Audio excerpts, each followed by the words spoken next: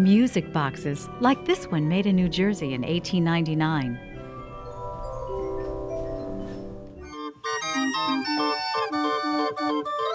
And this street organ, the kind a monkey might grind.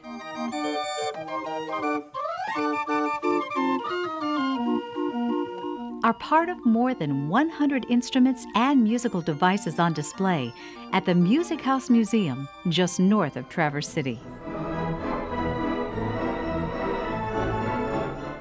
All of the instruments were made between 1870 and 1930. And all are automated, meaning they do not need a performer to produce a sound. The first type of player piano came to America in the early 1880s, and engineers worked into the turn of the century to refine its basic design. More than 100 companies produced player pianos, which became a sort of entertainment center.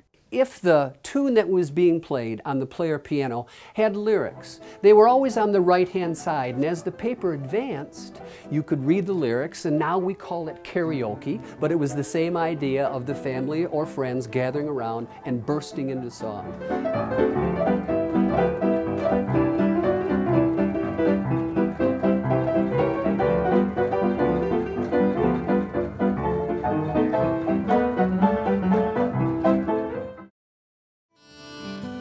Join us on our video journeys each season as Sentimental Reflections presents America's heritage in story, scenery, and song.